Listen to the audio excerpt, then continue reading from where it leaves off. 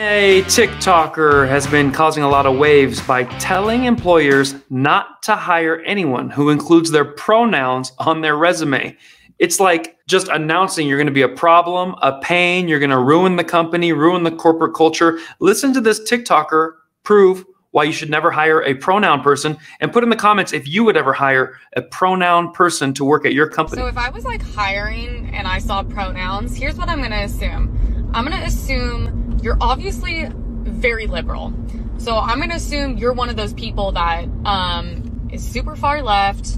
Hey, I'm going to assume you're not a very hard worker. You are either a female or you're a probably not straight guy.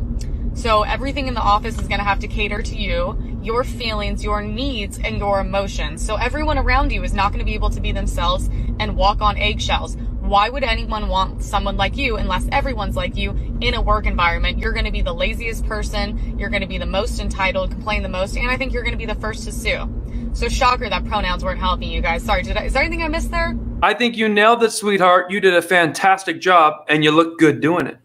Now, with that said, Facebook, one of the most far radical left companies on earth, you know, obviously the people at the top are capitalist, but they want all the underlings to be communists so that they can stay in power, and these losers just start working for the man, no thoughts of their own. Here's a little health care, here's a minimum wage, you can go down the slide every day. Well, guess what? The fit hit the shan when Biden got in office.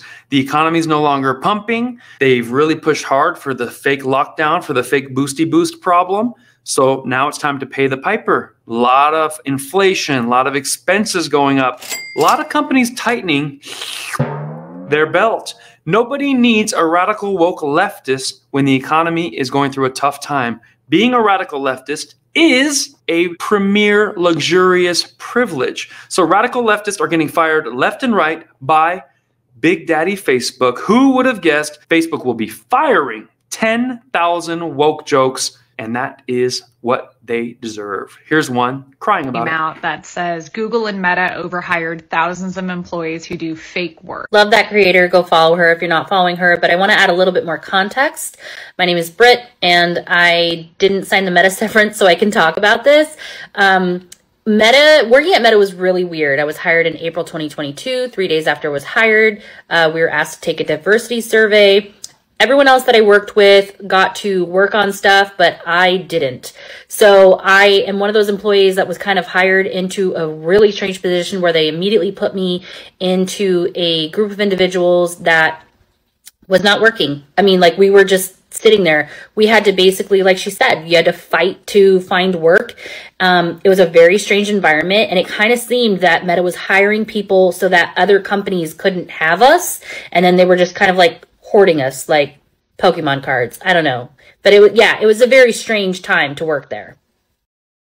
Pokemon and Pokewoman. Well, we have heard from two ladies who actually have a brain on their shoulders. I am willing to bet if they knew about the show, they would be fans of the right show. Listen up, woke jokes. Being a radical leftist is a luxury. It is a privilege. And when the economy goes rough, you get canned. Back to mama's house. I think you deserve it.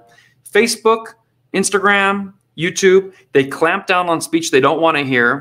They start fights, start wars, ruin careers, and then when they get fired, they want us to feel so sad. But no, this is called karma, and I'm not gone, but you are. So glad. Hope more of you get fired too. We'll be right back with a whole lot more of The Right Show. I'm not petty. Seriously, I'm not petty.